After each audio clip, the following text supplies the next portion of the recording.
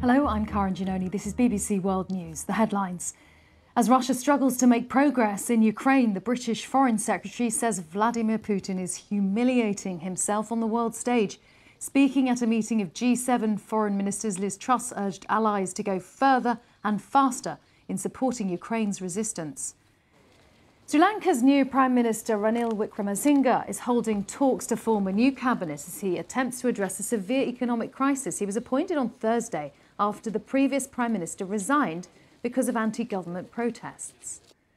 The Northern Ireland Assembly will meet for the first time since last week's election. The DUP is set to block the formation of a power-sharing devolved government because of its opposition to the post-Brexit trade border with Great Britain. Those are the headlines on BBC World News.